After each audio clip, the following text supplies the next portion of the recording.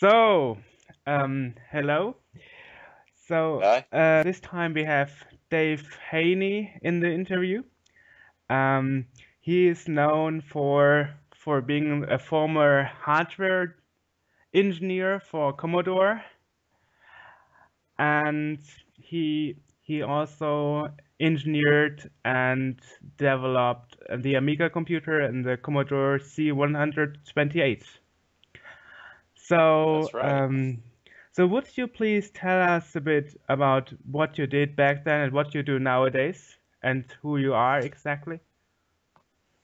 Well, I'm Dave Haynie. Let's see, I started at Commodore in 1983, originally part of the TED project, which gave us the Commodore 16 and 116 and the Plus 4 and that was kind of a weird project because the original idea of that was to make a computer that was a rival to the Sinclair that was being sold in this country under the Timex name.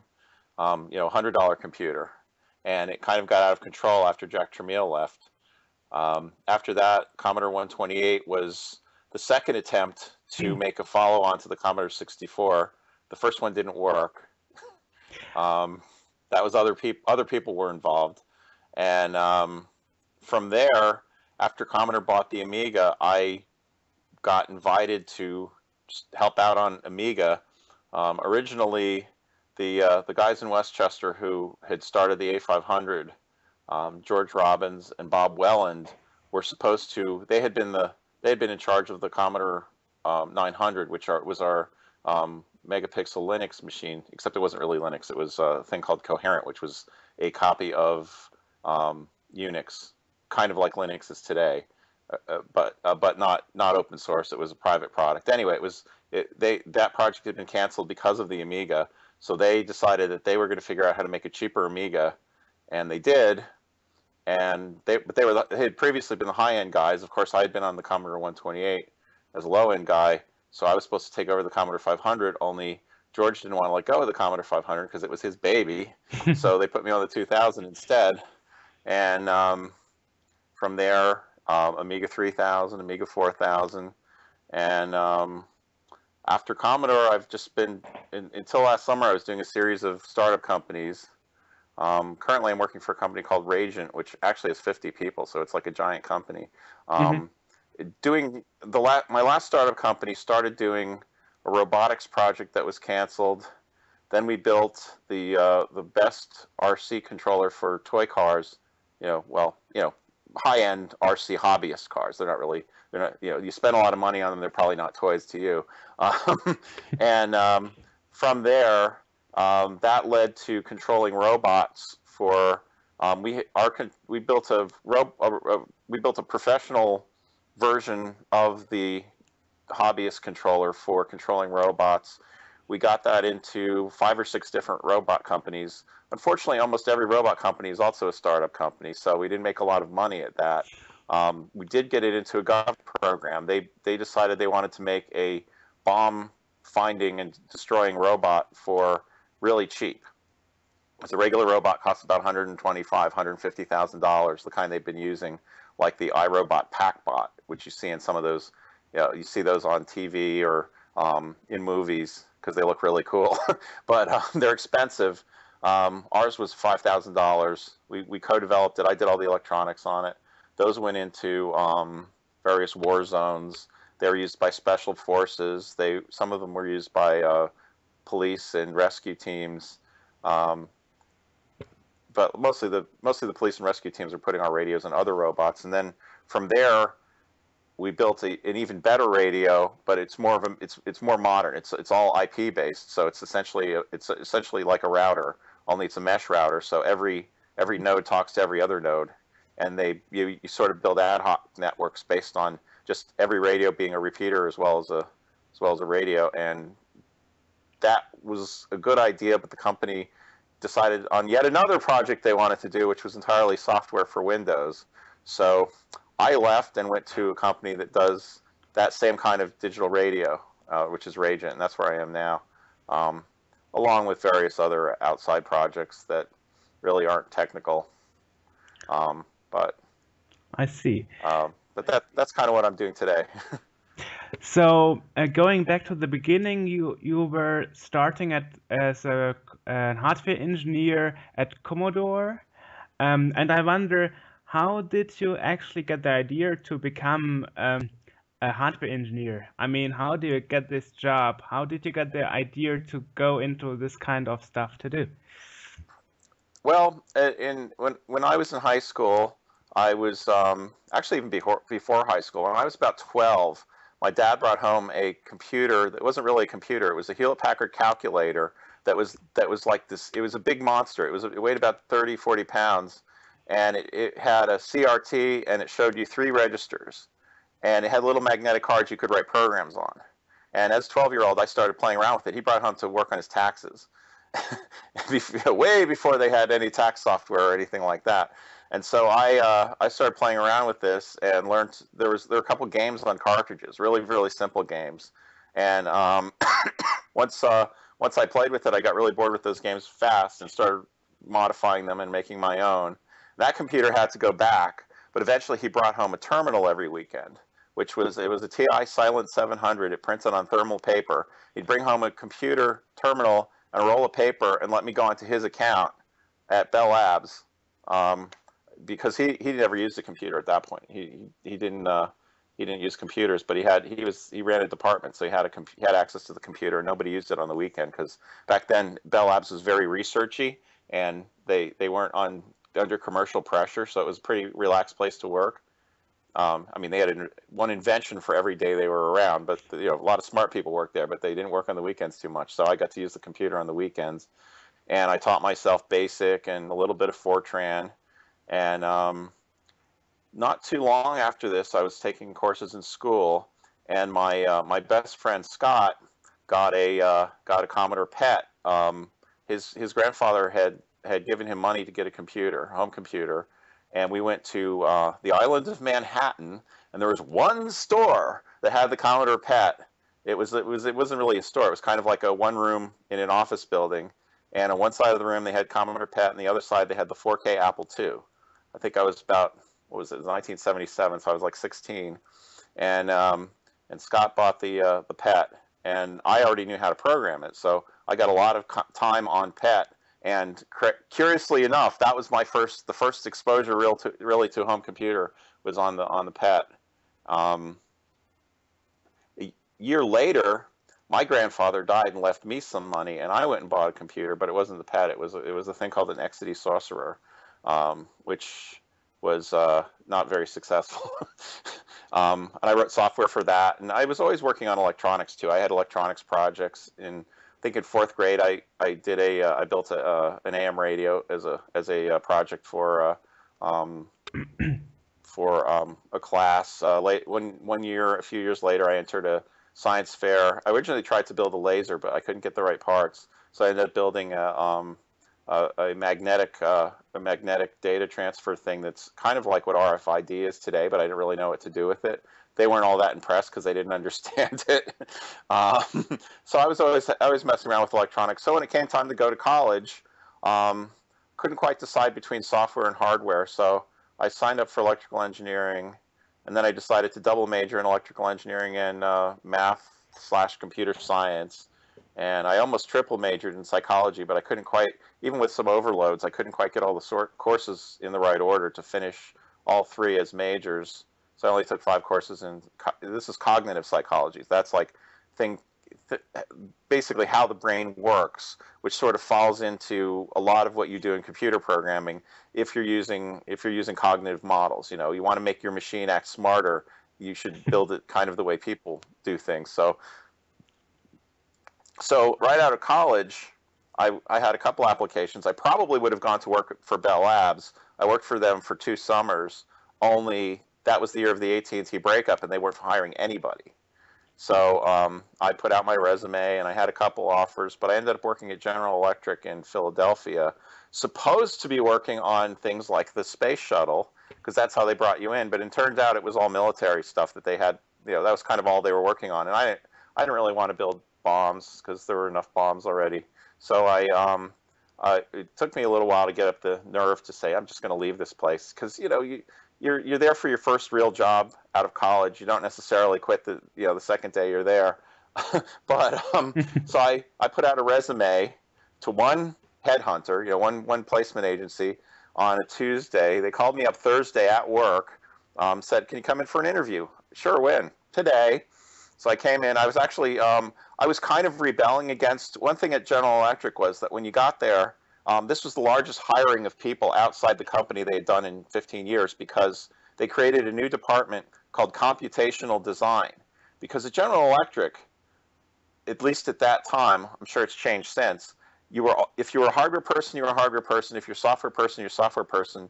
You weren't allowed to do both, ever. They had this huge wall between hardware and software, which I thought was the stupidest thing known to mankind, because it's kind of two pieces of the same thing. I mean, if you're designing a system, you don't necessarily know if it's a big system, which pieces are hardware, which pieces are software. And of course, it got even murkier once FPGAs came along, because they have properties of both.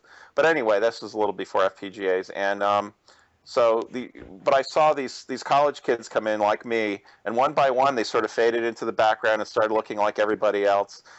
And I didn't really want to. I wasn't really in for this whole corporate not doing much work thing. They had dozens of us on one VAX computer doing simulations. And if you know anything about simulations, that's one of the most compute intensive tasks you can get. So you could put your job in and wait hours for the simulation result to come back. And I was working on the simulator itself. So I was actually trying to fix the simulator. There were some problems with it. And it was a hardware simulator written in software. And I had even learned to hack the system so I could get my stuff boosted up in higher priorities. And I was still kind of bored, and I was reading novels at work, waiting for the things to finish. And I was putting out all kinds of sub jobs to run a bunch of stuff at the same time. And I'm not sure if everybody else was doing that, though I kind of doubt it. But anyway, I got bored with it, so I put out my resume. I was wearing a homemade shirt that day, in fact, and I went to this office in Philadelphia, somewhere around there, and I walked into the waiting room, and there's this long-haired guy across from me. He's a little older than me, but he looked, I'm like, "Are you here?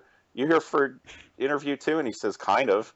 And then they brought me in to talk to Joe Krasuki, who was the head of engineering at Commodore. And I talked to Joe Krasuki for a little while, and then they brought me into the room, and there was that other guy with the long hair and John Lennon glasses, and that was Bill Hurd, who asked me some really tough questions and then hired me. And basically, I quit General Electric and was at Commodore a week later, and I was there for 11 and a half years, basically until June of '94, when they went out of business. Well, they had gone out of business in April of '94. I hung around for a little while.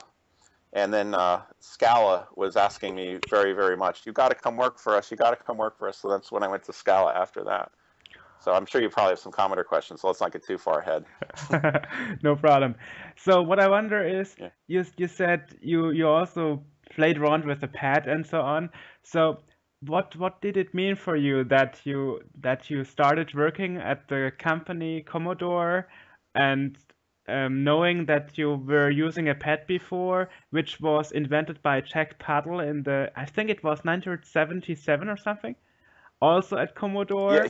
He had developed it at '76. It came out in '77. Yeah, That's what I wanted to do. I had a home. I was part of that early, those early years of tinkering around with home computers, and the idea that I got to actually make my next toy was pretty hot. I was really, that was the best job. That was the best job ever.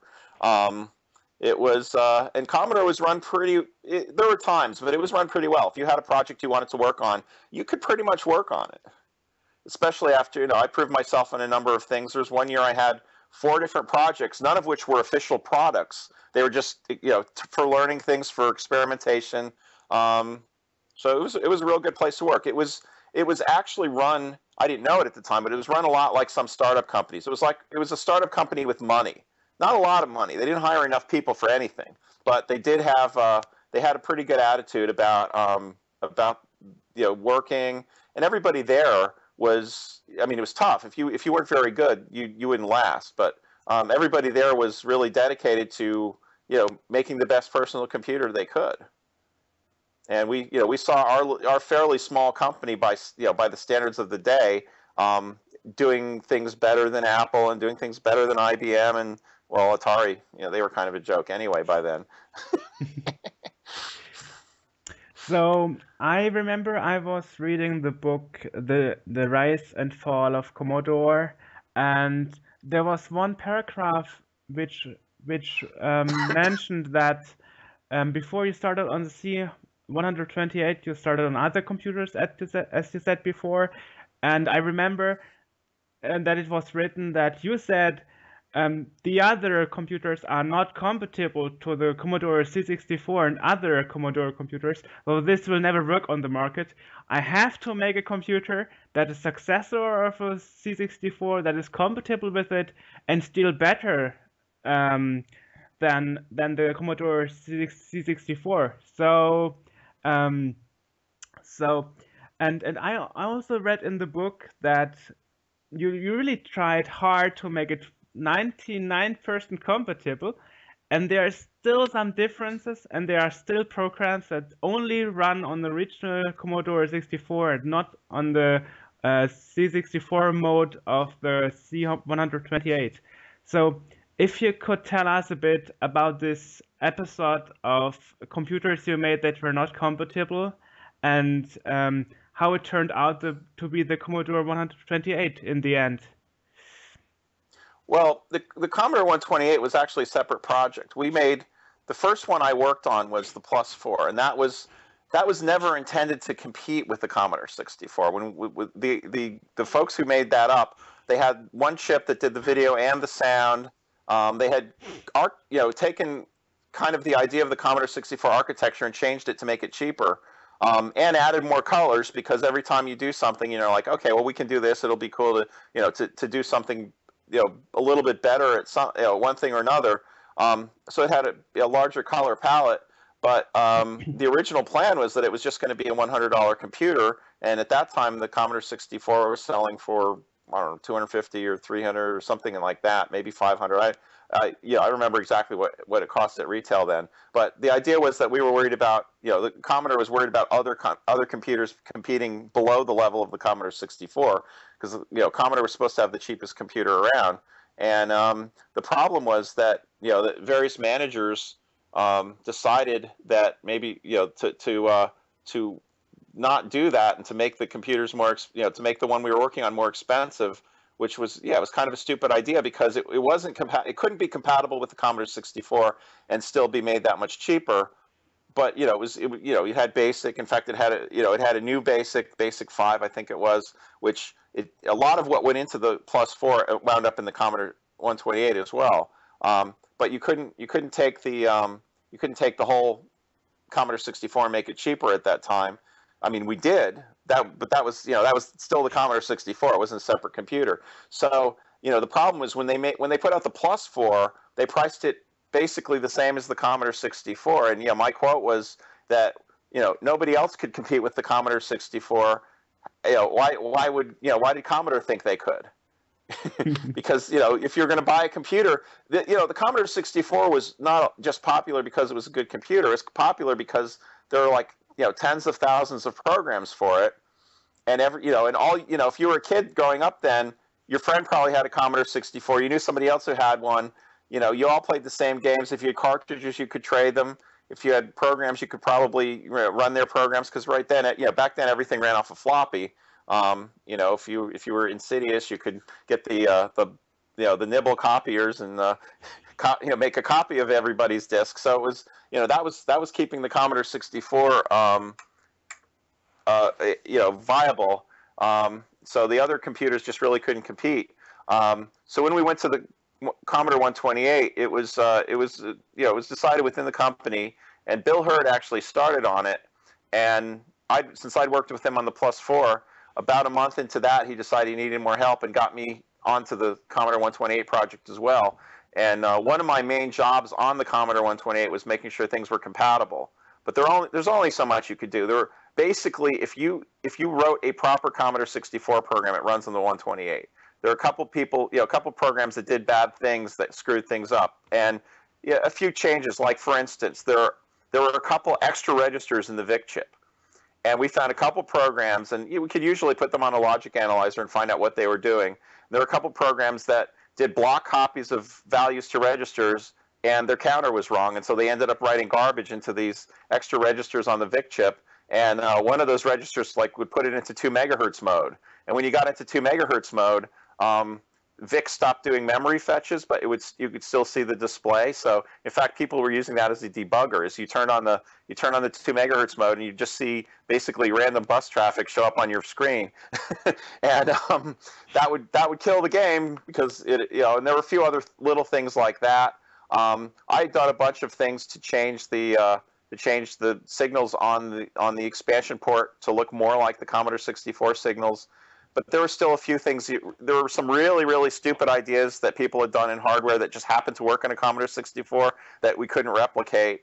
There was one program that early on, there was this a graphics program from Island Graphics, and it started up, and it was just this, it had like most programs, it had the startup message kind of thing, and it would come up and say Island Graphics, and it would start painting the Island graphics using the painting primitives of the program. And originally, when it was running on the 128 in Commodore 64 mode, it went to dot the eye, and it missed because the eye was now, the pixels were like 1 line higher. So that flood fill filled the entire background and ended up erasing a bunch of stuff. And then another graphics operation came along and failed to do what it was supposed to do. Before you knew it, there was no, it was a mess, because it was all getting, it took 20 or 30 minutes for the program to start up. So to fix that, we actually went to a double size ROM. And when you're in Commodore 64 mode, you get the old characters, and when you're in Commodore 128 mode, you get the new characters. I mean, that was the extent of, where really what happened on the Commodore 64 was that there some programs that did so many crazy things that even the software was essentially part of the hardware. You couldn't change much of anything without breaking stuff. You couldn't even fix bugs, because everybody depended on those bugs being there, or they worked around them in some way that was very specific to the code. I mean, there were programs that jumped into the middle of the ROM to save a few bytes here and there. It's really, just it was a product of the ages. So my next question is the Commodore 64 mode like a copy of the Commodore 64? Because I know that there are still some programs that are not compatible with the C128, or some versions of the C128, though there even seems to be some differences between the different models of the C128. I mean, there are so many different models out there. Even one that is a metal case, if I remember correctly. I'm not sure about a metal case, but there are at least 5 different motherboards, which are major revisions. They revised it a couple times. I was actually in charge of one of those, the last one, which was the Commodore Rev E, Commodore 64 Rev E. It had a big gate array on it that basically you took in just about everything except for the CPU and the SID chip. Because the last version of the Commodore 64, I recall them saying it cost about $35 to make, including manufacturing, put in a box and ready to ship to the store. $35, which is pretty amazing. But they were making $1 million a year, so your cost goes down when you're making $1 million of anything. So I mean, yeah, it was a VIC chip. It was the VIC 3 chip in the 128, which was it was a modification of the original VIC chip, but everything in there was the same. It just had a little bit of extra stuff in it. Like I was saying, if it was sloppy programming, it wouldn't be compatible between. If you counted on some really stupid things, you could probably make it fail on one version of the Commodore 64 and not another. But it wasn't a normal thing to happen. It was somebody's doing something stupid. I see.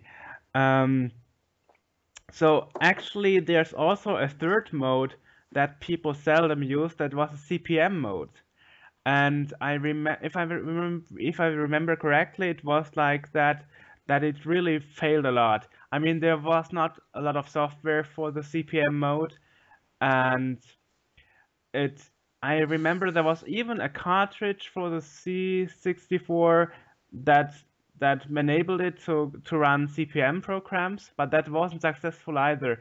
So what was the idea of that mode, and why did you think it wasn't so successful?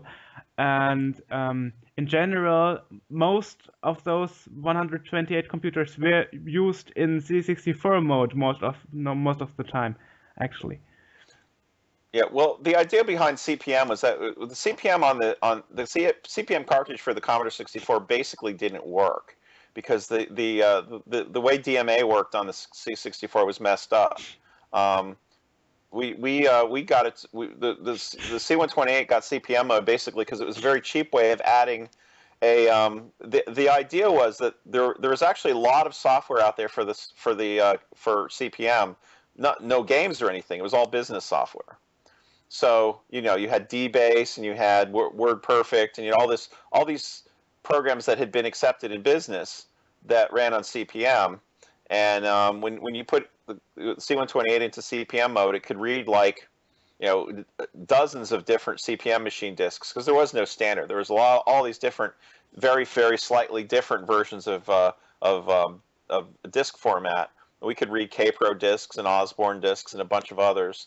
And it was it was 80 column software for business. That was the idea, is that if you wanted to use this for for that sort of thing, you immediately had all this 80 column software you could get that used the 8563 chip. And they were thinking that, well, there's not going to be that much software for C128 mode to start with, so we'll offer this as well. And some people used it. I actually played around with it for a little bit, but it was a very different thing than what the normal Commodore mode was. And of course, see, the other problem, of course, is that if you're writing a game for the Commodore 64, are you really going to write one just for the 128? Probably not, because we sold, how many, 20 or 30 million Commodore 64s and a total of about 6 million Commodore 128s. So, you weren't going to sell, you're limiting your market unless you're going to do something that's, that really makes that's just that much better that it has to run in Commodore 60, has to run in 128 mode. So, there's always, you can improve something, but when you improve it, you leave behind what was there before, right? So it kind of makes sense that there weren't as many things that used either Commodore 64 mode. By then, the IBM PC was kind of taking over for CPM in the business world. But we weren't, it was the technology at that time wouldn't let. One good thing about CPM that they lost with MS-DOS was that CPM was all written kind of to abstractions. So your graphics, your terminals, it was all text mode, but it was done. It didn't care what the hardware was. And when you went to when the IBM PC came along, you really had to clone the IBM PC because everyone was banging registers. And it was actually kind of a big step backwards, that if you weren't 100% PC compatible, you couldn't run a lot of programs. And so, which is, of course, it was true of the Commodore 64 too, but that was, that was a different era too. So CPM, we could pretty much run anything that would run on a Kpro. That was kind of our goal because that had been the most popular CPM machine at the time, at least. And it worked, it wasn't necessarily the thing that most Commodore 64ers wanted to use, because they were they're used to what what the C64 did. It was mostly games. My wife actually wrote her senior thesis on the Commodore 64 in OmniWriter, so I mean you can use it for real work. But of course, the C128 has a better layout on the keyboard and is flat and so on. So let me pick up your argument that the CPM mode cartridge for the C64 didn't really work. So if you knew it wouldn't really work, why did you actually invent it at Commodore? I mean, what was the idea, and how I, did I I don't actually know who worked on that. It was way before my time. Um, but yeah, I don't know. They had problems with it. It was, I guess some people just didn't understand why DMA on the Commodore 64 was broken. so they didn't understand that it wasn't always going to work. I don't really know. It was a product that was released for a very short time and then canceled. That means that the CP/M cartridge really didn't work well, and some programs or most programs didn't even run on it, right? The other problem was, even if you had it, how are you going to run CP/M programs on your drive? Because 1541 couldn't read CP/M disks. 1571 could. So they hadn't thought, even if CP/M was a good idea, the way they did it with that cartridge was just a bad idea. I see. Do you know actually something about the keyboard layout?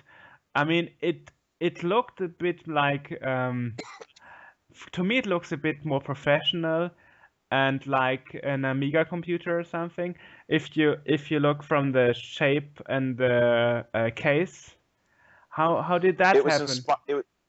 it was inspired probably by, we were all using DEC terminals, which had good keyboards that are actually much better than the IBM PC keyboard because they don't have a gigantic caps lock key that no one needs.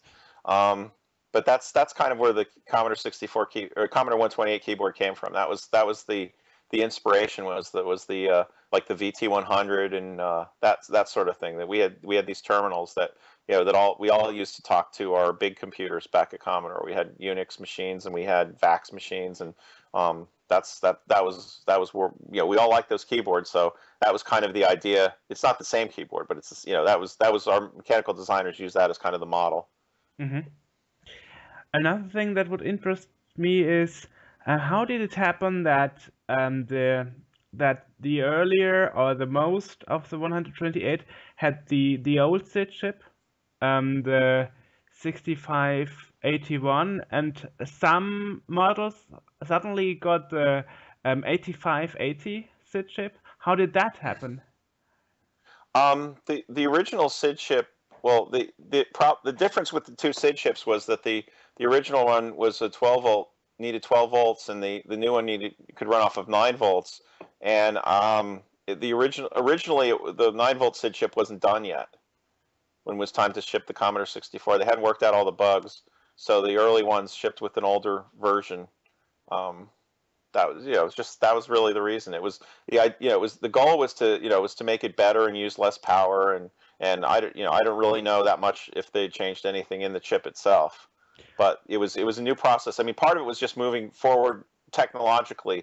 85 was Commodore's HMOS2 process, and 65 is the old original NMOS process, and they wanted to get everything out of NMOS as quickly as they could, just because they didn't want to run those chips anymore.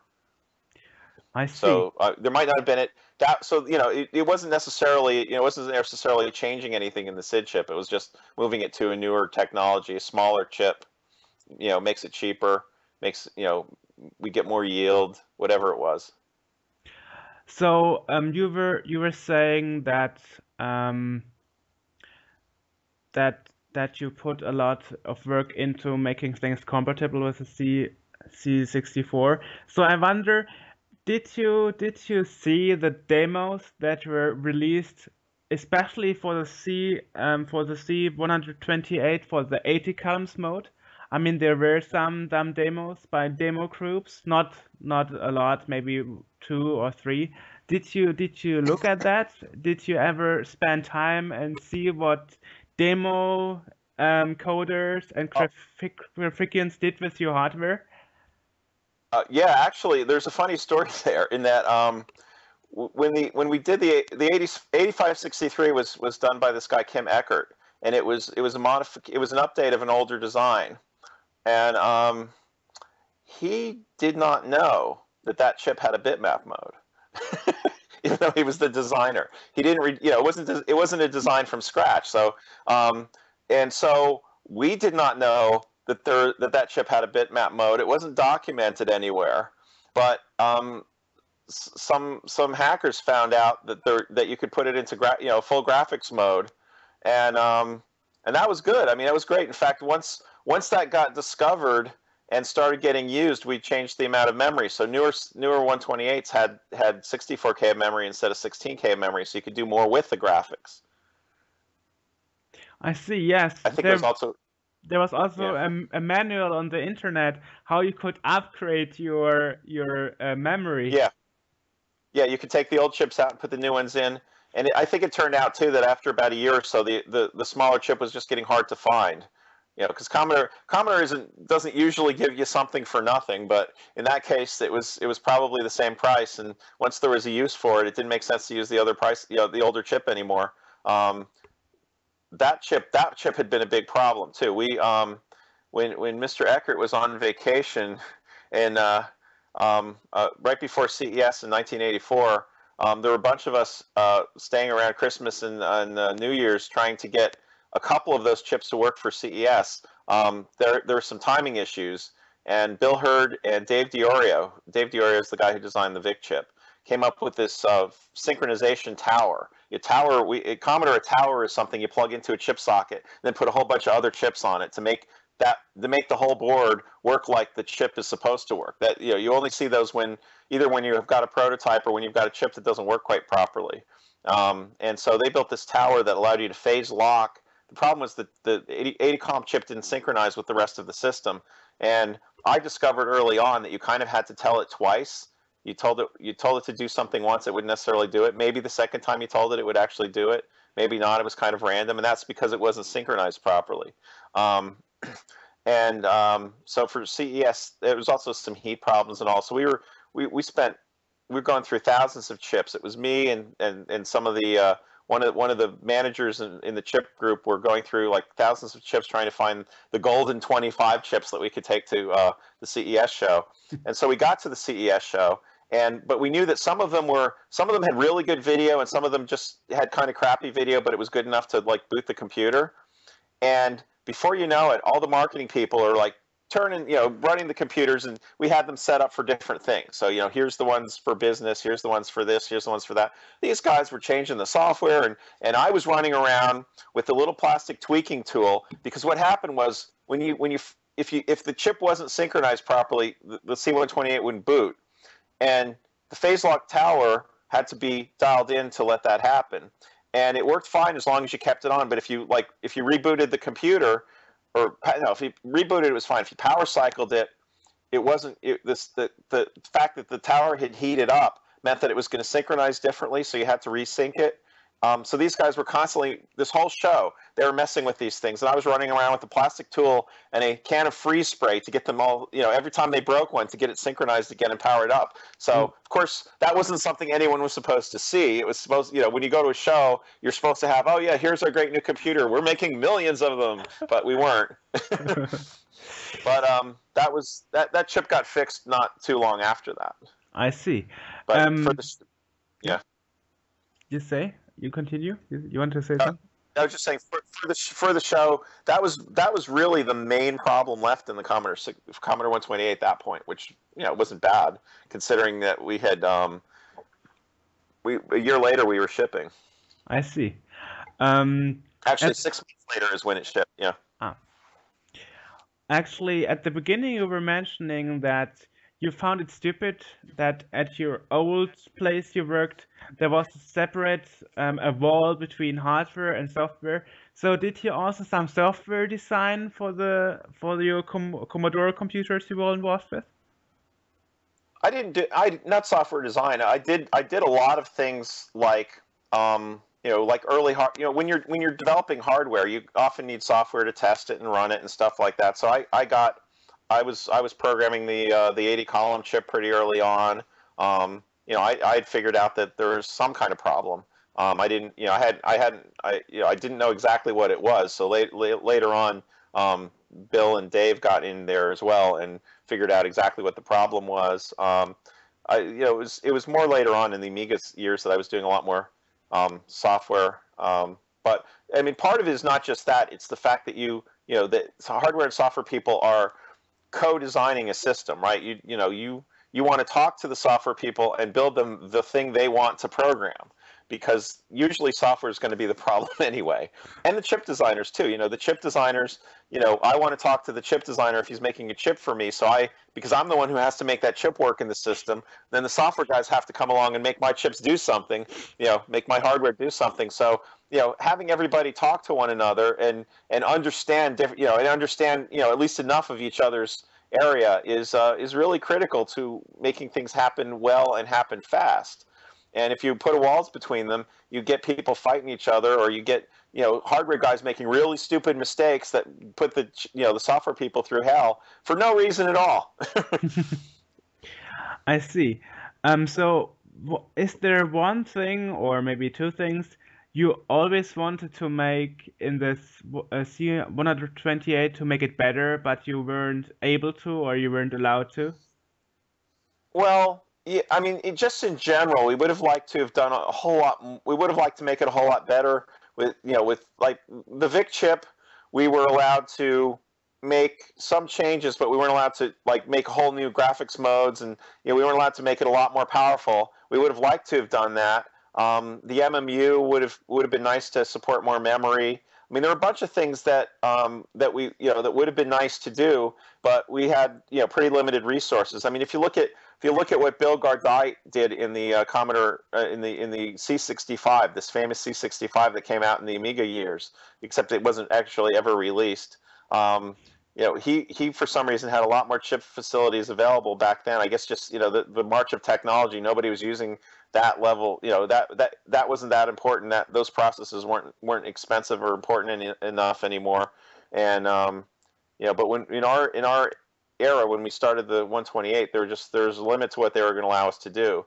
I think part of the problem at the time too was that there had been a previous project to make a Commodore 64 replacement that had some very bad ideas in it, and it never worked. It was a little bit like I don't know if you remember in the Commodore, in the business line of products, there had been the B128, which was it was like one of sort of more similar to the PETs, and it had some extra memory in it, and it did bank switching in kind of a stupid way. And they were going to do that as well in the follow-on that was being worked on, and I don't even remember who was working on that, because that project had been canceled before I came to work at Commodore. So I didn't know that much about it, other than that they were doing some really kind of stupid things to bank switch. The way the Commodore 128 MMU worked was actually one of the best systems for banking memory anybody had ever come up with. We were really happy with it. It was. It gave the programmers exactly what they needed. And part of the reason that was designed that way is because the chip designers were talking to the software guys, and they gave them some resources like the configuration registers, so that they could very quickly switch between memory configurations rather than having to load up a bunch of things all at once. And particularly if you're changing a mode where your memory might go away, it's better to be able to have that as controllable as possible. Mm-hmm. So in regards to that, what do you think about the DTV that was developed by Jerry Ellsworth back in 2004? You know that Commodore 64 and a joystick that was pretty successful and had much more colors available and so on, except of course for the SID chip that was not having not having filters and so on, and sounded pretty badly compared to the original thing. Yeah. But what do you think about this achievement? I mean, she even made a Commodore 1 computer from scratch. I mean, she redeveloped the Commodore. So what do you think about those projects she did, the Commodore 1 and the DTV, with more possibilities technically? Oh, Jerry's amazing. She did what took like an entire group at Commodore. And I mean, it's good that the technology has advanced to the point where that's possible, because doing the Commodore 1 was done with FPGAs, where again, like I was saying earlier, the hardware becomes a little bit more like software, and that you're designing hardware in ways that makes it very easy to change it. And but yeah, she did her homework too. She talked to just about everybody who had worked on the Commodore 128 or the Commodore 64. She got it. She rebuilt the whole thing in an FPGA, except for the CPU. And then I think the the joystick version actually had its own CPU. Um, I think, as I recall, they built a RISC processor that emulated the Commodore 60, emulated the 6502 because that was easier, or it used fewer gates than actually building a 6502 clone in there. But other than that, I mean, it was a pretty cool idea. I just, I heard she got ripped off by the Chinese on that, which was a shame. I But yeah, it was a major accomplishment. It was, there haven't been many things done like that where one person, kind of recreates this, this thing that had before been this engineering project that required dozens of people. So I see you are very informed. So you are still keeping track of what are doing people nowadays with your computers and developments and well Yeah, clones. yeah, yeah, yeah, So a you little keep bit. I mean, yeah. I see. So let's speak about your next big project that was the Amiga. And if I remember correctly, I've read I've read somewhere that actually, for example, the Jurassic Park movie um, used an Amiga to render all the graphics, the 3D graphics and the dinosaur models and so on.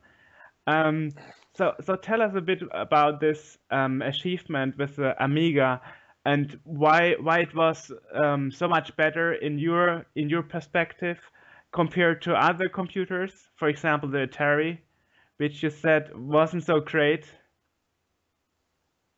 Well, the Atari was actually, the thing about the Atari ST was that was kind of ripped off from Commodore. When Jack Tramiel was leaving, a bunch of his engineers were leaving. They had supposedly been working on a secret skunkworks project outside of Commodore, but it was what they were doing. I mean, again, I'm not sure how much of this was ever documented, but supposedly they were working on a 68,000 project, which was really supposed to take kind of the idea of what the Commodore 900 was in terms of the way that architecture went and turn it into a 68,000 computer that might be, more usable. And when they all left for Atari, that project vanished. And that's, as far as we know, that's where the Commodore ST, I mean the Atari ST came from.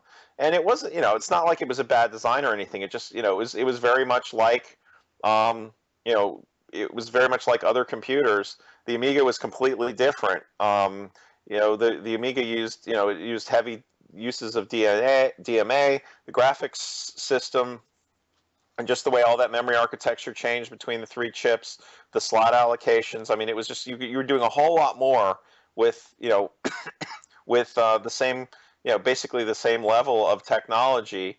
Not to mention the fact that it was multitasking, that it did automatic configuration, that we had a real operating system, not like a Commodore 64 style operating system where stuff could change and evolve. And I think it was the single biggest jump in technology you ever saw in the the home computer market, going from IBM PCs and Ataris and whatever else had been out, Commodores.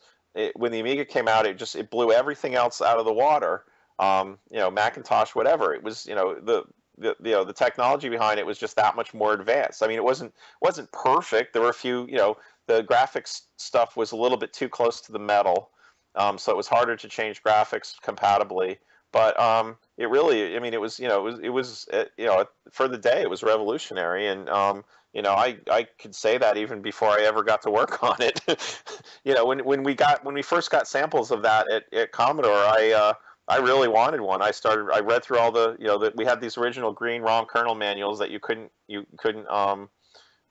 give out to anybody. You had to sign for, and Bill Hurd had signed out one, so I read through that, and I mean, they were doing things. I mean, when you first got this, they had animation primitives in the kernel, or in the in the operating system, they were in graphics library. But I mean, no one had ever done that before. As a built-in, they were thinking like two or three moves ahead. Where it's tough to find a company that moves one move ahead. As far as the technology goes, I mean, it was the fastest personal computer you could get, even though the CPU ran a little bit slower because the graphics, you couldn't do graphics as fast as an Amiga 1000 until you got a 68020 in there, and you could use the barrel shifter for very fast bit operations. So, it was just, it was that much more advanced. The video coprocessor, I mean, no one's really done anything quite like that. I mean, you can look today and say, oh yeah, I've got this NVIDIA in there with, you know, hundreds of array processors and, that sort of thing. But, that's, the times have changed. Things keep advancing. And of course, graphics eventually got to the point where, you had to only specialized company works on graphics, right? Back then, every company that made a computer probably had something to do with the graphics that went into it. And even with the PC clones, I mean, in the early days, there were various companies doing graphics, and as graphics got more and more sophisticated, fewer and fewer companies were actually able to compete. I see. Yeah. So do you think, um, I mean, as far as the history goes, um, the Amiga stuff was bought by Escom, a German company, which died 1 year after. But in that year before they died, they were doing interviews and publishing and so on, saying we are going to reproduce the Amiga computer, and it's going to compete with the PC. It's at least as powerful and at least as well as good to use, but it's more user friendly. Do you think if Ascom wouldn't have died and the Amiga would have still be around, that it would be able to compete with the PCs nowadays, or that it would have evolved to compete, so that we nowadays would have like three systems, not only Mac and PC, but also an Amiga computer maybe? It's very possible. I mean, there's no reason it couldn't have, with the right people behind it, with the right amount of investment in the technology. I mean, that's really what it takes. I was actually working for Amiga Technologies as a contractor. I was when in November of 1995, I guess, they flew me and Andy Finkel out to Germany to talk to Stefan Domeyer, who was one of the two general managers at Amiga Technologies, and we talked, found out what they wanted and proposed making a portable Amiga operating system that could run on any microprocessor. They were really looking to make something in like the A500 class that was going to give you the performance of a PC for much less money. And I think that was probably the right, especially for the European market, that was the one that would, they never sold that many Amiga 3000s and 2000s over in Europe, but the 500 and the 1200 have done extremely well. So yeah, and if the operating system was flexible enough that it could have easily competed against Macintosh and Windows if if you put the right development behind it and kept it evolving, because none of those stand still. But I mean, if you look at some of the things that are happening at the end of Amiga.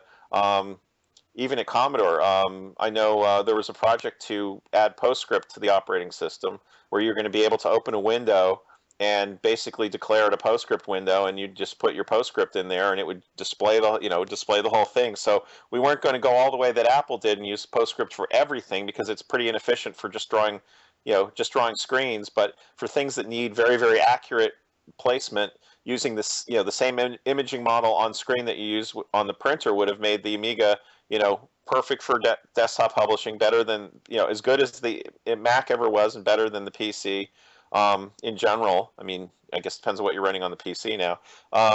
There was another project to fix the graphics issue so that we could run Amiga graphics on anything.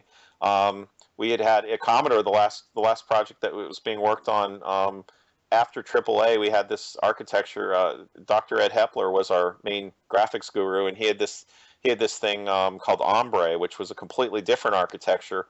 It was Amiga-like, and it would have been really good for games, but it was not compatible. But at that point, we were supposed to have graphics that could run on anything, and that would have been powerful enough to use for workstation class graphics at that time. So I don't know if SCOM would have kept doing the hardware. I mean, we were talking when I was consulting for them. We met with some companies for looking for technology to make this real. You know, we were talking to Motorola, we were talking to IBM. You know, the idea then was we were probably going to use PowerPC. You know, 10 years later, you would have made a different decision. I guess if that had all survived, it would probably be using x86 architecture, just like everyone else does, because you know you get to the point where it just doesn't make sense to try to compete, and the microprocessor doesn't count that much. No one really cares what the instruction set is. No one's writing assembly anymore. They're really, really good compilers. You know, I was already at Commodore that the what would have been the Amiga 4000 if Commodore hadn't started falling apart, and certainly the Amiga 5000 was going to be using a different, you know, different system architecture where things were going to get more modular. We were going to use the PCI bus. We were going to do a lot, you know, we were going to use a lot of the standards. I mean, Commodore, you know, the Amiga stuff never intentionally reinvented the wheel, unlike Apple and some of these other companies. We tried to use the technology that was available because we wanted to spend our times doing the stuff that nobody else was doing right, rather than just reinventing the wheel. So, you know, that's why we had a regular serial port and a regular parallel port on the Amiga 1000. And, you know, in places where there was an existing technology that worked, we were working on it. And I had actually been working, in 91, I had been designing a new expansion bus that was going to let us do CPU modules better. That was the main goal. And it turned out that the PC people, which this just kept happening, because when I was working on the Zorro 3 bus, the PC industry was working on the eISA bus, doing exactly the same thing I was doing, only in their own, you know, for their own technology. And then when I started working on this AMI bus, they came along and came out with PCI, and I looked at the two and said, PCI is probably a little bit better, and everyone's going to support this because it's that good. And sure enough, they did. Everyone supported it. So, you know, some things would have changed. Some things would have gone to more standard forms, but I think the operating system could have survived. I really think that, you know, if Commodore had died maybe 5 or 10 years later, they might have had the, you know, somebody, you know, or SCOM, somebody might have had the clear sense to put the software out in open source. But unfortunately, it becomes, you know, if it becomes an asset, then you're trying to sell it. You're not successfully selling it, and then it just kind of, you know, I mean, you know, oh yeah, you know, it was licensed. It was bought by GateWorks. Who owns them now? ASUS. And it was licensed to this Amiga group that these people have really done nothing. You know, I mean, they're still. I think they're still talking about stuff, but I mean, you know, when you basically take longer to do a release than it took to write like 5 versions of the Amiga operating system, you know, from the original company, that tells you that nobody's very serious about getting this done, getting something out there. And, you know, you lost all momentum. I mean, there's, you know, it's, you know, if they put it out, no matter how they put it out now, I don't think anyone's, you know, anyone but a real enthusiast is going to play with it. Yes, it's true. It's still on sale nowadays, that Amiga OS. That's pretty true. Um, and and I remember there were also Amiga CD and so on. And one sentence I have heard a lot of times in my life was that Amiga and the Amiga CD and so on, this whole multimedia thing was too much ahead of its time in the moment you released it. So it was too much for people. It was maybe too early. What's your opinion about that? Well, you know, the gaming stuff was, you know, it's tough to say because you know, there hadn't been there hadn't really been a migration of gaming to a gaming platform like there is today. You know, you've got the PS3 and the Xbox, and you know, maybe PC gaming is less interesting than it used to be because you have to be a real enthusiast to want to do gaming on a PC. But back then, everybody did gaming on a PC, or you know, even Amigas. You know, they all did it on personal computers, and they hadn't, maybe it was a little bit ahead of its time. I think the biggest problem was that, you know, the CD-TV didn't do enough for the money that you spent on it.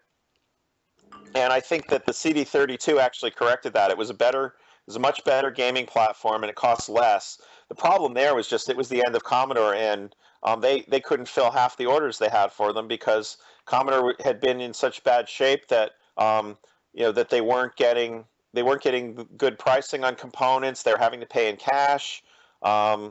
because their credit was really bad because they weren't paying their bills. I mean, there was just, it's I guess it's the classic example of a vicious circle that, that everything you're trying to do to get out of this hole is really just digging you deeper in. And so it was, it was pretty sad the way that turned out. But, I think there was potential for that. I think you also, the other thing you really have to do is, every gaming platform needs, just like the computers in those days, every gaming platform needs some killer apps that are very, very, very heavily promoted.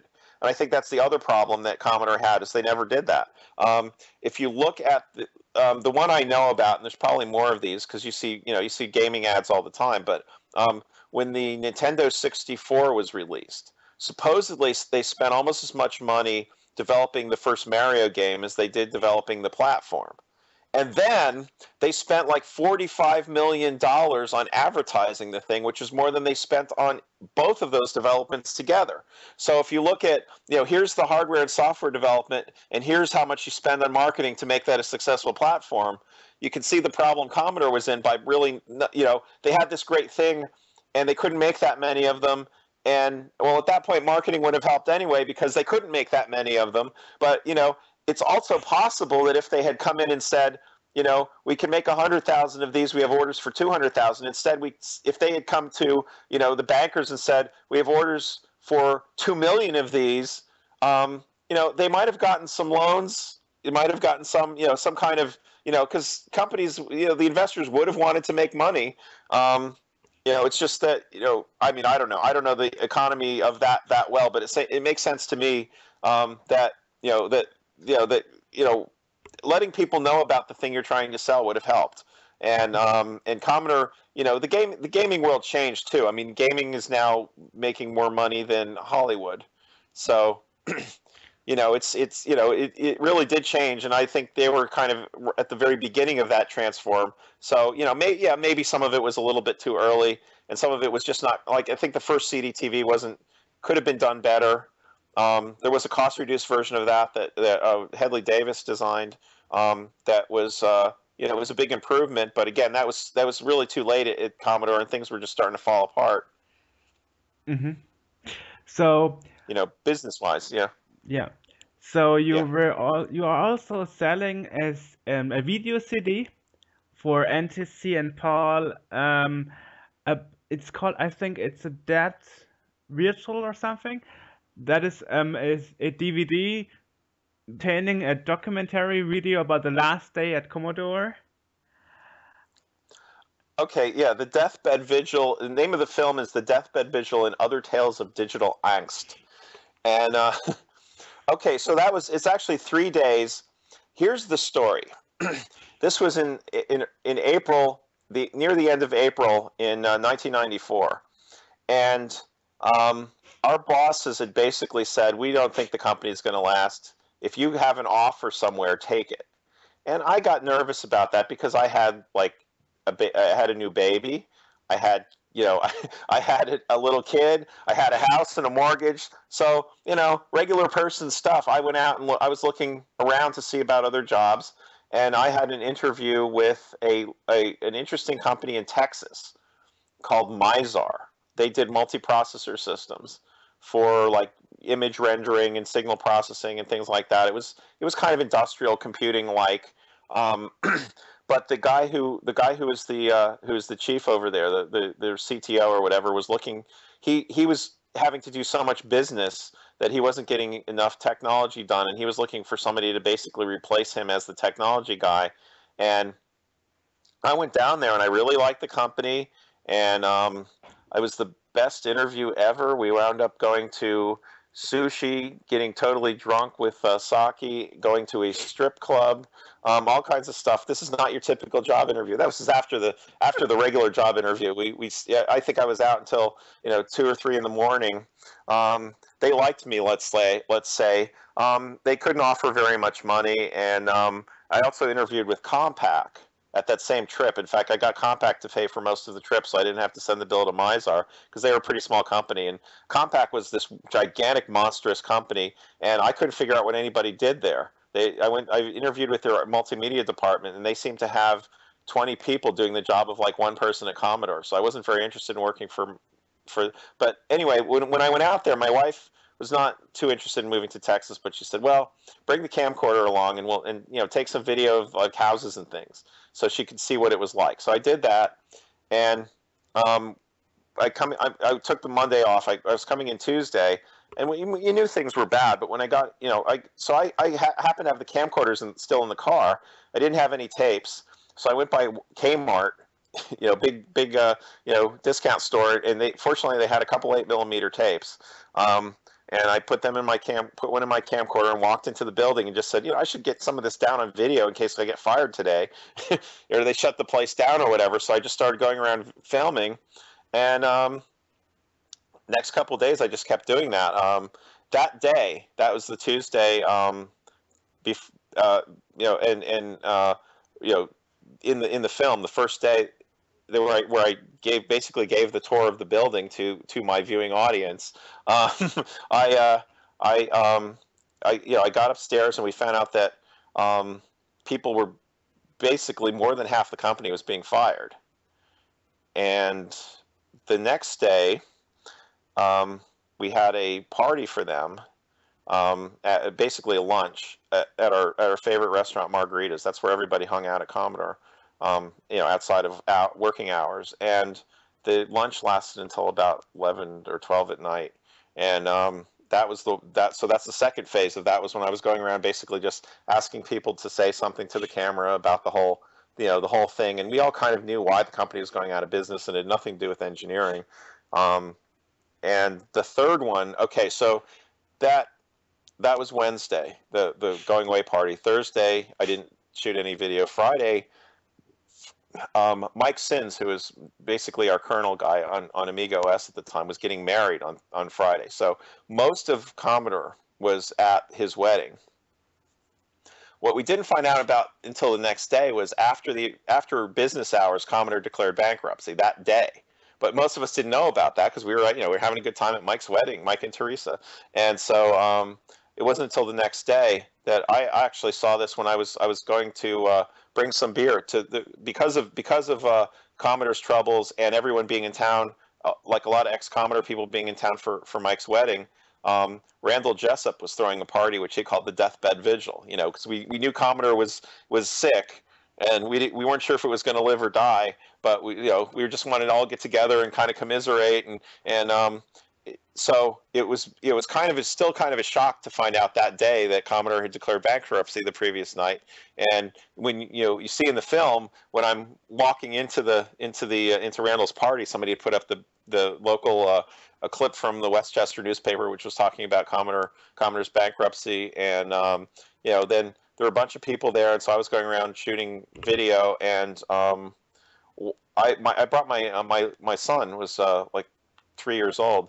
I brought him to the party too, and when it was time to take him home, I gave Fred Bowen my camera, and Fred and I think Keith Gabrielski were occasionally shooting some video, and then somebody found a tripod, and they put it on the tripod, and just started filming stories after that, and people would just get in front of the camera and tell a story, and I shot 6 hours of film or so, video, and so I was just editing this into a home movie, kind of, just because I had shot all this video. And my friend Dale Larson at the time he had started a publishing company, a very small publishing company called Intentional Assets Manufacturing. And he was publishing Disc Salve, one of the programs I wrote, and he was publishing some internet-based books, as well as his own. He had done the internet book about Amiga and the internet, and he was probably the first guy who really, really, really got how important the internet was going to be, at least who I knew. And he was so he said you should put this out for the fans, and so I kept trying to make it better.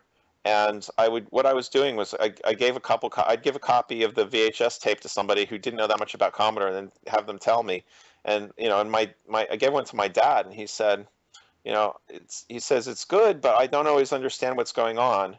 And so that's what got me to what I do is, between scenes, I have these cut slides that basically tell the story of, more detail about why Commodore went out of business. So there's that mixed in with the actual just this engine, the main engineering team, and in our last few days around Commodore, and before and after the bankruptcy. So the main reason that it was good was that it's just the video quality is terrible. I mean, it's a little embarrassing because I actually learned to do video later. I didn't have a Steadicam or a professional quality camcorder back then. I didn't have off-camera microphones. I mean, I would never think of shooting a video with the on-camera microphone today. But you live and learn. So that was also, the whole thing was produced on an Amiga too, because I actually had friends. I had a lot of friends in video at that point. I was buddies with this guy Joel Tesler, who did the video for Miami Dolphins Stadium, who easily could have hooked me up with professional equipment or whatever, but I wanted to do it on an Amiga as a person who really hadn't done a video project before. It took a while, and I got, I did accept a few handouts. I borrowed, Great Valley Products had done this thing called TBC Plus, which gave me a time-based corrector plus special effects. So I was actually able to use special effects on video, which is trivial. You can do that on any video editing program today, but back then you really couldn't. Audio was, I had a cassette deck and a mixer, and I could move between the pre-recorded sounds and the tape, and I was doing tape-to-tape editing that was controlled by Scala, and it was actually an Amiga 3000 Plus that I did the editing on, which never made it to market, but it was there are a couple of them. That one actually, I lent that one to a friend and it got stolen, unfortunately, but anyway, that's the Deathbed Vigil, and it's you can get it on Amazon now. Yeah, yes, and you can buy it. I think it's possible to buy it from you still, right? Because I remember I was buying it from you. Yeah, I sold it for a while, but basically in the last year, I think I sold one copy. So I just, it didn't. I think part of the problem was that without any advertising, nobody, the set of people who knew they could get it from me ran out, and also it's just, it's. I had problems getting, I'd get real busy, and it'd take a month or two to ship it to you, and occasionally orders got lost because it was going through PayPal, and PayPal wouldn't necessarily send me an email like they're supposed to, and so I'd go and check every couple months, but then when you're only getting one order a year, you stop, you get out of the habit of checking. So I don't actually make very much money on Amazon, but I was able to cut the price, and it's if somebody I really just wanted it to be out there. Available for anyone who wants it. It wasn't like, it's not like it's going to make me any money, but in fact, the DVD version didn't make much money for me, but what it did do is allow me to learn how to make DVDs, and it paid for all the DVD tools, so it wasn't a waste. So hopefully after the interview is going to be released on YouTube and so on, and on our homepage, Yeah. that you will get a lot more orders on Amazon, hopefully. If they want, yeah, it's I just people interested in it, they can go and find it on Amazon. That's really the point. It'd be nice. I mean, it's beer money at this point. I could get more of this great Hawaiian beer, but it's not. It doesn't make much difference. And at some point I may put it out. This was my last chance with the DVD. It's there were some issues with putting it out on Amazon. Today you could probably do it. Originally, Amazon had limits, and so there's a 10-minute trailer on there for anyone who hasn't seen it. You can go to Amazon and see like it's called the Deathbed Vigil extended trailer, and it's like 10 minutes of the movie. So it gives you a pretty good idea what the movie's like and just how bad quality it is. Because again, I didn't want to. In fact, I actually had to convince the Amazon's publish on demand system works through a company called CreateSpace, which is owned by Amazon, and it's a model where you can, it's made on demand, just like when I was making the DVDs myself.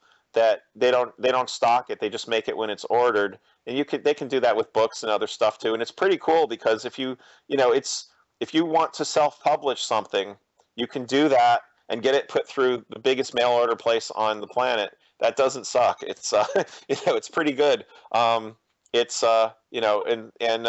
that's kind of, that's sort of the end. That's sort of the last stage in the revolution that Commodore really started, if you want to look at it this way. That, once I can make my own music on a computer, once I can make my own video on a computer, and and I can create something like a movie from scratch using just my computer and my imagination, I still have to be able to get it to people.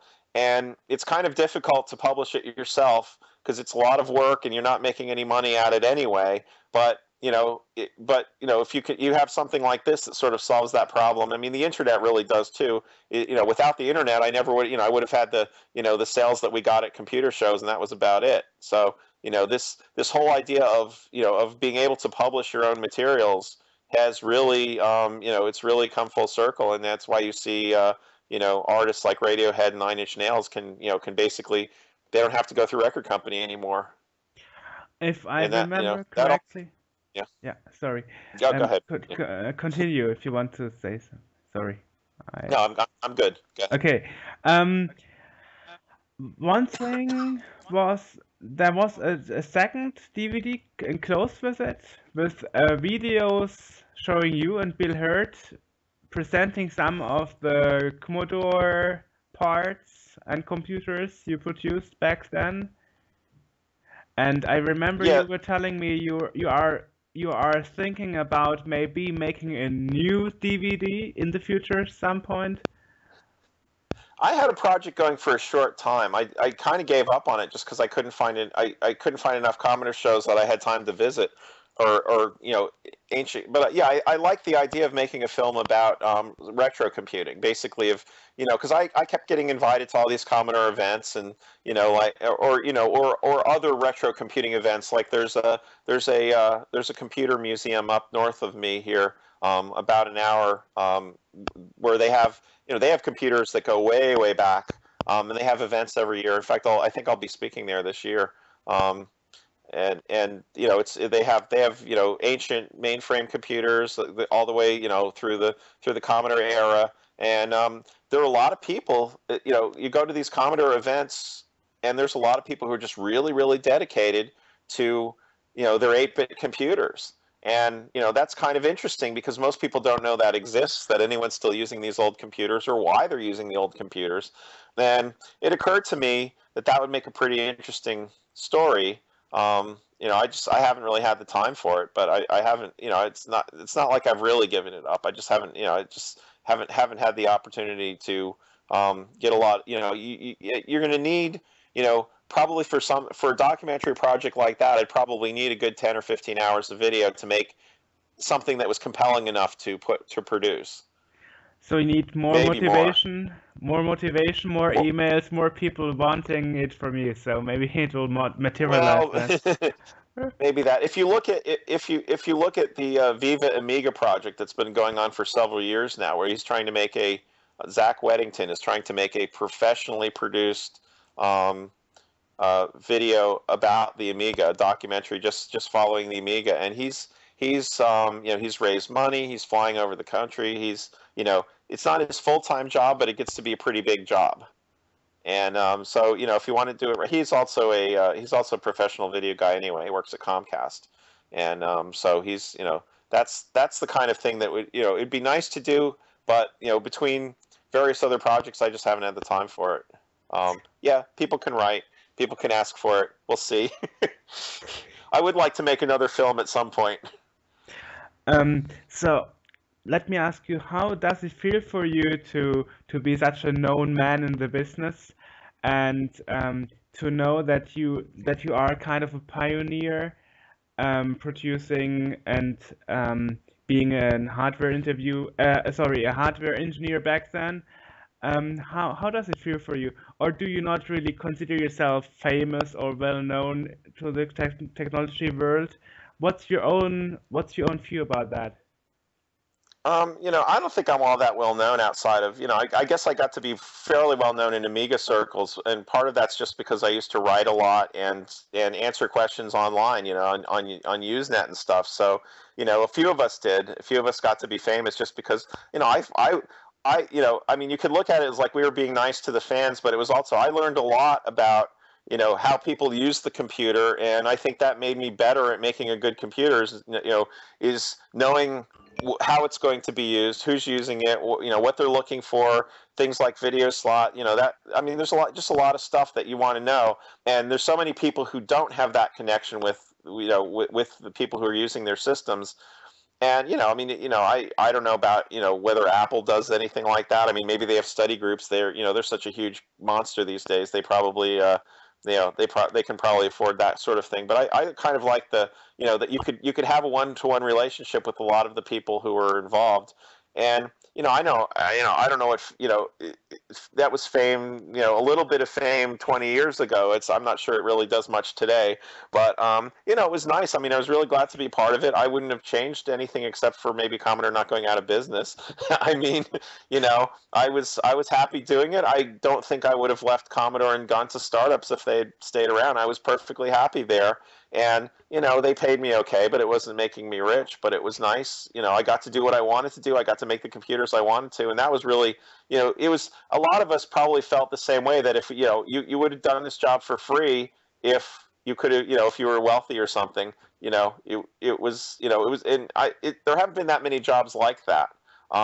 So, I'm really grateful to the fans that, that made that possible for me to have that for 11 years. Because if you hadn't been buying my computers, I would have had to go look for work sooner. It's, and I wish we could have kept going. I did try. I tried at Amiga Technologies. I tried with Pius Computer, which was the kind of the spinoff of Amiga Technologies, where we were trying really hard to get the rights to use Amiga operating system and do what Amiga Technologies didn't do. But that was after SCOM went out of business, that was a huge mess there. The Amiga, I think it's kind of funny that among engineers, the deader Commodore got, the more respect the Amiga got. Because when the Amiga was out, everyone said, oh, it's a game machine, and they thought that was a bad thing.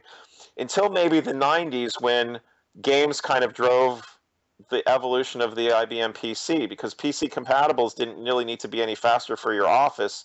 So it was the gamers who were really pushing the architecture. The reason that the reason that Intel could sell a faster processor was, scientists and gamers, not office workers. And the reason that you needed NVIDIA and ATI to make, huge powerful graphics processors was for the gamers. So, I think part of the reason, not me specifically, but why Amiga is seen as, a positive pioneer in this, even though at the time most people ignored it. Most people in the computer industry ignored it. Is that that proved to be the right answer? That if you're building a machine that can do games well, it does everything else well. Mm-hmm. I kind of knew that back then, because all the stuff. That, and the other thing I was trying to do with it, well, video is another big one. You need all the CPU cycles you can possibly get to do video. Back then, doing a lot of what you needed to do music on the computer or other multimedia was also pushing the envelope. It was making a faster computer, because once you had a computer that was fast enough to do recording on, now you start to do signal processing. So today I just released I produced an album for my sister's band, and I've got a professional studio equivalent of equipment, but it's all on my computer. I've got mixers and compressors and all kinds of stuff that used to be hardware you had to put in a rack somewhere and pay thousands of dollars for.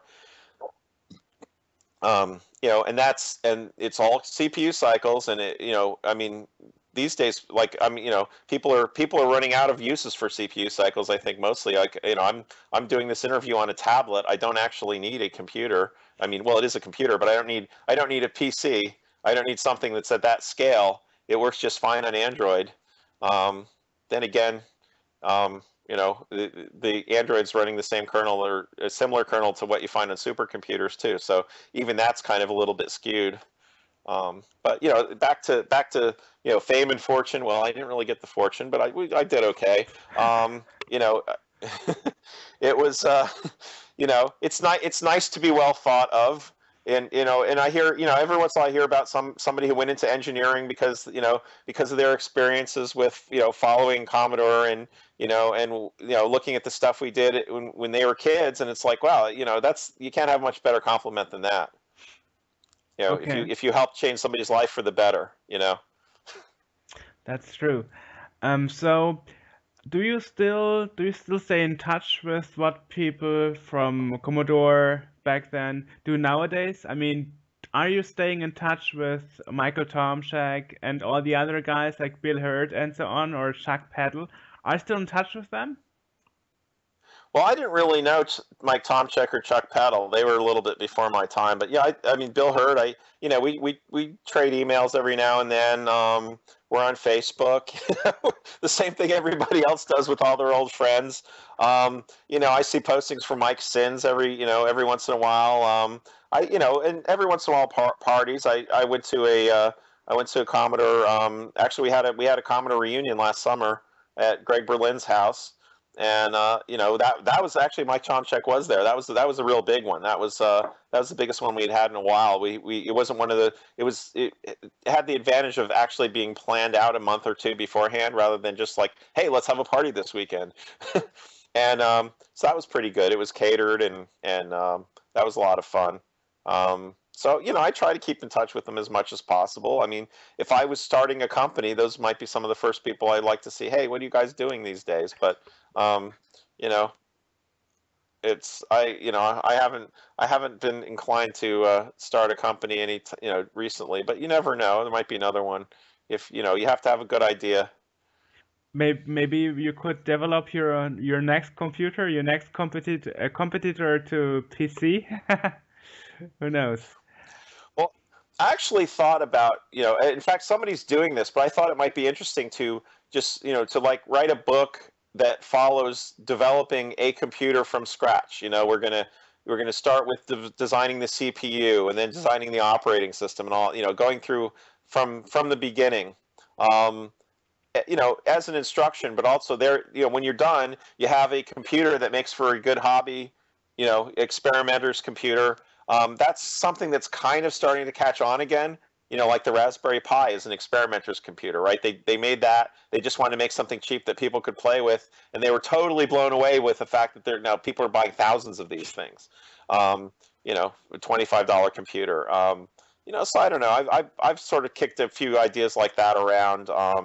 I actually, in my last job and this current one, I've learned the last part of it that I didn't know about was RF design. So I could actually even put in I could build in an RF network or something and like that, and do that in software. Wouldn't be very good, but see, part of the problem, of course, is that a custom CPU these days, like, I mean, if you're really trying to make your own CPU, people pay about this tablet runs a NVIDIA Tegra 3.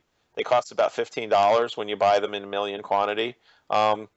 You can't really make a good CPU on your own for $15. So it's not like it's not like you're likely to find somebody coming up with the next Amiga in a garage somewhere. But if you wanted to make something that was cool and fun to play with, it kind of, it's a different level. It's not, you're not trying to sell a million of them, but you're trying to sell something that might teach people how to do computers, everything. Because I think particularly when computers got better and better and better, after a certain point, people stopped understanding how they worked.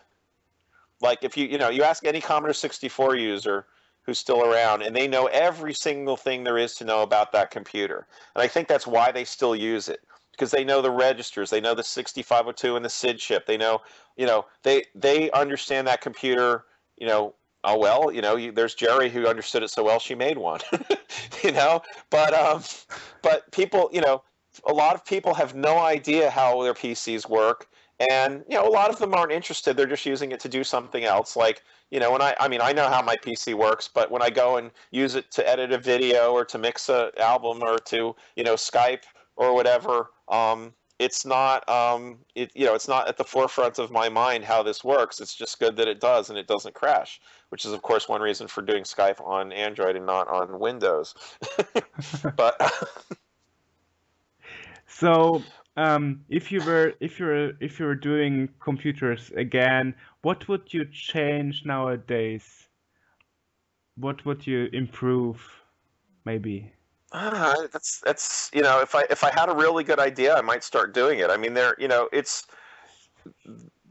you might I don't know. It's hard to say what you could really improve. I mean, they're pretty good and they're cheap.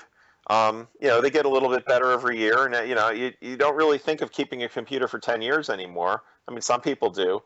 And that's actually turning out to be a problem, right? Because the PC industry isn't selling as many as they used to because most people are happy with their PC already. They're not looking for a new one because the current one does the job because it's fast enough, and doubling the speed of the average person's computer won't benefit them much.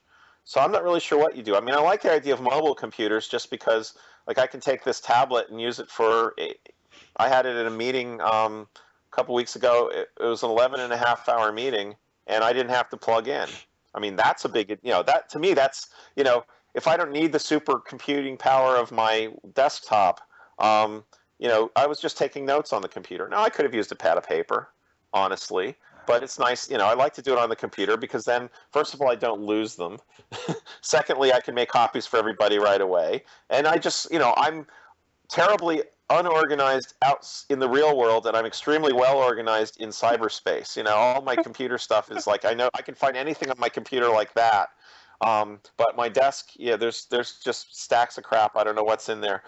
So, I really do like the idea of mobile computing. I like the idea of making things easier for people to use, to tap the power of the computer. But a lot of those are very, very big questions to answer, not something that you can do on an individual basis. And like I said, if I had the actual idea for what would be the next greatest thing, I think I would put it out.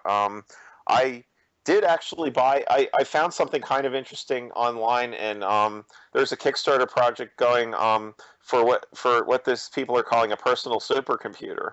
And what they're doing is they're making a computer that is it's like it's going to run Android. It's going to have an ARM processor in there, but the ARM processor is connected to this huge floating point array processor. It's like an 8x8 array of floating point engines, and I'm kind of wondering what that's going to turn into, something like that, where now we're starting to, because think about this. I mean, once you got the CPU pretty well down, then the GPU came along, and graphics got, the graphics that you can do on a NVIDIA these days or an ATI would have taken, months with a room full of Amigas to do that same rendering that one of these can do in real time. And now now we're starting to use those for computing. That's changing the kinds of things that you can do. The question is that ever going to be interesting to the average person? Like, I like, if I can get my video to render twice as fast, that's great, because then it takes, I could put out I could get my movie done in, in 3 hours instead of 6 hours. And that makes a big difference to me. But, most people are never going to use that much computing power. If you're, if you're a gamer, if you can have, 20,000 alien ships swarming to attack your spaceship rather than 10,000, it makes for a more compelling and game. It's the virtual environment kind of thing. I guess that's another one that I'd like to see, but I don't think it's a simple problem to solve. Is more more and more aversive virtual reality. I If they start being able to hook the computer into the brain, I think I'd go for that, but I wouldn't want it to be running Microsoft software. Yeah, of Because course. just imagine your whole brain getting a blue screen of death. Or guru warning, like on the Amiga. Wouldn't want that either. No. I Um, think I might have had the occasional guru meditation error in my brain from time to time. so speaking about that, you said that most people don't own their computer for 10 years or something. Um, there is actually there are some theories about how long the Commodore stuff is going to be still alive. I mean, people Yeah. say that the average lifetime of an old computer is like 40 years. That would mean that in 10 years or something, many Commodore computers would just stop working. Um, but of course, it's also interesting to notice that a Commodore computer, might it be Amiga or C128 or C64, it's really almost undestroyable. I mean, it runs, it runs, it runs. I mean, sometimes you have to fix or exchange a chip or something, but you can always fix it that it works in a way. So, what do you think? Do you really think it's going to be all dead by 10 years because the Yeah. parts are going bad? I'm not really sure. I mean, there are a bunch of things that can make parts go bad. I mean, if you're getting corrosion, if the circuit board's breaking down, just mechanical failures. I mean, that can happen to anything, but it's not guaranteed to happen. Um, it depends on how the computer's being stored. If you're running a really, really hot processor like most PCs, there's this phenomenon called electromigration where you basically the chip will eventually die. But most Amigas don't run hot, so I don't see that happening. If you've got the 68040 board in there, it's running pretty hot. But most of them didn't run that hot. We didn't need heat sinks on the 68030s. So I don't think that's a problem. So I would say there's no guarantee. I mean, if you've got EPROMs, that's something to worry about. If you've got it like an Amiga 3000 that shipped with the EPROMs, um, those are supposed to be good for 10 years. They might last longer, they might not. Regular ROMs and regular chips don't really have they don't really have an expiration date. There are various things that can cause them to die, but they don't have an expiration date. Power supplies tend to burn out after time. Not guaranteed to, but they run hot, and they have a tendency. The only thing back when I was using my Amiga 2000 on a daily basis, I had a problem with the power supply after like 5 or 6 years. But I was already upgrading to an Amiga 3000, so it didn't matter. But I kept that one around for a while, and then I think I eventually gave the parts to somebody else and let them fix it. In fact, I just got another. My sister's selling her Amiga 2000. I got to figure out what to do with that, but she hasn't used it in a long time. She's got Macintoshes. But yeah, I don't think it's hard to say, and I guess it'll be something where we can tell if this is true or not. But I mean, think about this too, that the Commodore 64s, that they say there's one in every closet. I mean, even if some of them die, there's probably going to be enough of these around for everyone who wants them for I would say the foreseeable future, unless it really does hit a cliff. But I'd say it's something I don't expect it to happen, but we don't really know. Okay, so it will be a big surprise for everybody when most of the devices will die. But then we still have the computers like the DTV or the Commodore 1 or the emulators.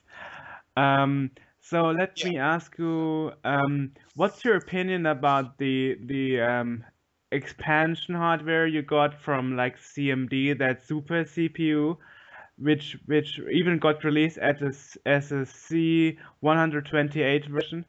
And especially think since CMD Arcade didn't produce them anymore after they took over from CMD, um, they are, well, they are like costing $4,000. Last time I saw it on eBay for a super CPU that is still working. What's your opinion about this super hardware that um, new hardware that CMD did back then? Well, I mean, I think that I actually like the idea that people were producing new hardware for old Commodore computers. I mean, it's, because as long as you've got people who are using it, it struck me, and I knew about a bunch of these, about accelerators and other things. It struck me one year, less than 10 years ago, I was at a computer show, and every Commodore 64 user there was running all of their programs off of a flash drive. And it's like, oh yeah, because you could probably fit every Commodore 64 programmer ever written on a flash drive. Why would you, they never even needed the hard drive, so yeah, and that's something that didn't exist back when Commodore was alive. Flash memory barely existed. It did, but it was just coming out at the end of Commodore. The only computer that ever had support for flash on it was the AAA board. The motherboard was called NYX, and instead of having socketed ROMs, I had ROM on a DIMM module, which we should have done like 10 years earlier, but nobody thought of it. So if you wanted to upgrade your ROM, you didn't have to pull sockets and things. You plugged in a DIMM module, and the DIMM module had a 12-volt supply on it, so that because back then to program Flash you needed 12 volts. Very very early Flash needed high voltage to program it. So we had the ability, and you could run a regular ROM too, but it would also be able to use Flash. And that was yeah, it was like in 80, 92, 93. So but I mean, going back to the add-ons. I mean, I like the idea. It's tough because what you have to realize is, if it's still a pretty small market. So if you're making something, you can't make that many of them. You can't get really good prices on components if you're not making that many of them. It's just, it's going to cost you a lot more to do a small run of something than it is a large run. Plus, if you're trying to be a real company and not just a hobby, you have to sell it at a high enough price to, basically pay for your cost of, your salary and everything else. And that's really hard to do. So, it's not surprising that some of these things came out fairly expensive. Now, if they're going for crazy prices on eBay, that's just a collector's market thing. It's I just read, a friend of mine from college sent me a note, a link last week about a C65 that sold on eBay for like $7,500, and it wasn't even functional. It was missing half the chips. But it was just that, there is a collector's market. Last year I was cleaning the garage, and I found this box of stuff from Commodore that was probably just going to get thrown out. And then I said, well, I should put this out there, On and eBay. let collectors, let collectors have it, because it's like, it doesn't, nothing there was particularly valuable to me. There's a lot, but there were like, some proto boards that we had for developing the Amiga 3000, and a few other things like that.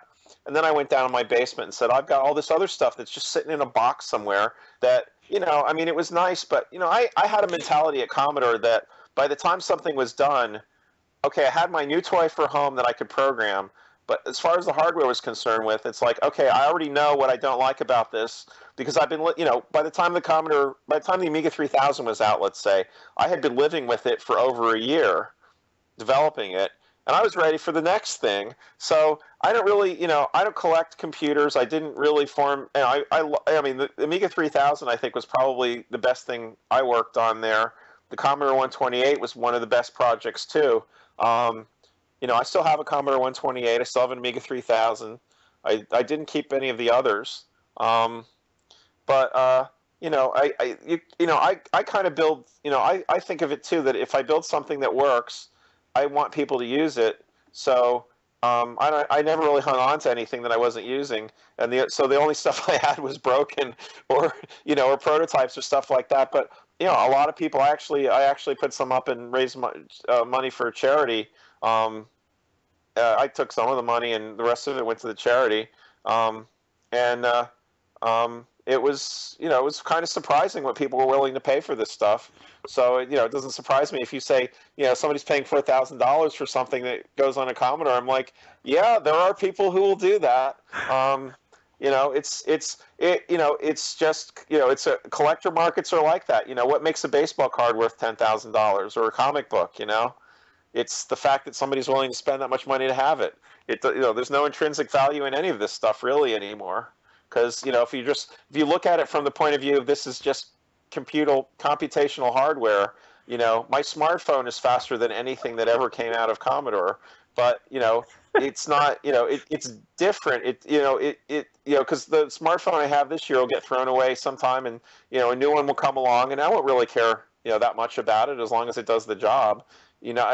People seem to have formed more personal attachments to Commodore equipment, and I do understand that. Like I said, I still have a Commodore 128, and still have an Amiga 3000. Even though I don't really use them, I'm not going to get rid of them. I see. So, is there anything you want to say in the interview before we close it? Because this was my last question to you, actually. Okay.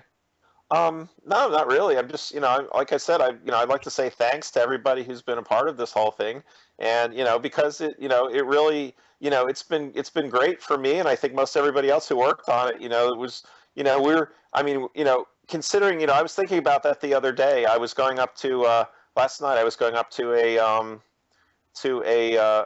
music thing. I'm in a music club at up in Princeton, New Jersey, where we play.